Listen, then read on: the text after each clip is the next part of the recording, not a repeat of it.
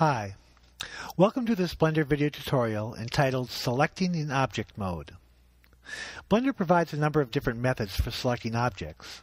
To demonstrate these methods, I have placed a number of primitive mesh objects in my scene: a UV sphere, a cone, a tube, a monkey, and a cube object. The simplest method to select an object in Object Mode is to right-click on the object. Here I will select the UV sphere. Note that a selected object is outlined in yellow. Now I can add to the selection by holding down my Shift key and right-clicking on an additional object. Here I will hold my Shift key down and right-click select the cone object, and then the tube object. Note that the last object I added to the selection sequence, the tube object, has a brighter outline than the UV sphere or the cone objects. This indicates that it is the active object of the selection sequence. Some Blender tools rely on the special nature of the last object selected in a sequence, like the Boolean tool or the parenting tool. I can deselect all of the selected objects by clicking on the A key. The A key is a toggle select key. It alternates between nothing selected and everything selected. Note that when I press the A key to select everything in a scene, it includes the camera and the lamp objects. Here I will select the UV sphere, hold down my Shift key, and add the cube and the tube objects to the selection. I can remove the cube from the selection by holding down my Shift key and clicking twice on the cube, once to make the cube an active object in the selection, and once more to remove it from the selection. Here I will press the A key to deselect everything. Another way to select objects is using the outliner panel. A simple left click will select any object. Here I will select the cube object. I can add to the selection by holding my Shift key down and left-clicking on additional objects in the outliner panel. Here I will add the monkey and the cone to the selection. Note that the cone, selected last, is the active object. I'll press the A key to deselect the objects and press numpad 7 to go into top orthographic view. I'll also press the Z key to go into wireframe shading mode. The same selection methods are available while in wireframe mode as they are in solid shading mode. An important difference is that you need to right-click on one of the wireframe lines to actually select the object.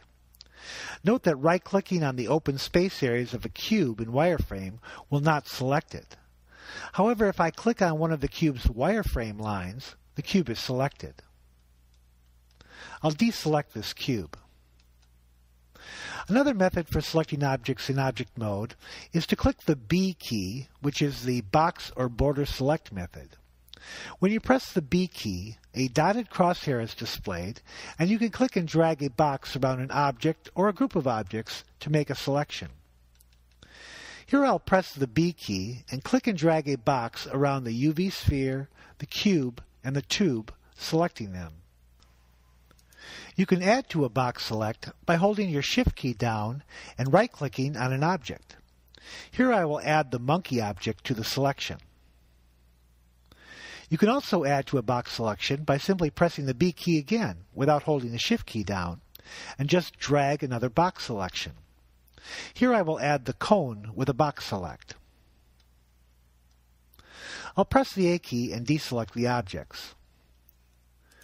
Notice that when using the box select, any object that is even partially in the box is selected. For instance, I will partially box select the UV sphere and the cube. I'll press the A key to deselect everything. Another selection method is the C key or circle select. Clicking on the C key creates a circle selection which can be moved anywhere in the scene. You can increase or decrease the size of the circle select by using the center scroll wheel. If an object is more than half inside the circle select and you left-click, the object is selected. Here I will select the cube, but not the tube.